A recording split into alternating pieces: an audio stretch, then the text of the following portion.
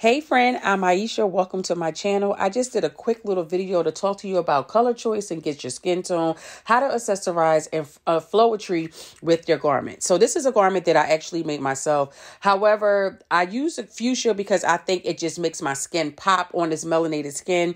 And the accessories, I added a touch of gold to go with the monochromatic look because I think it just pulls everything together. And also a comfortable shoe because we do not have time to be playing around. So as you can see, this is my jewelry that I just decided to use. And jewelry choices are everything in your garment. It can definitely make or break your garment. But the key here, let's get into the flowetry of this garment. As you can see me dancing around and movement, I always like to do a little dance test before I go out because your girl likes to get down, okay? I do like to have a good time, and I want to make sure in every movement that I make, it is with grace, okay?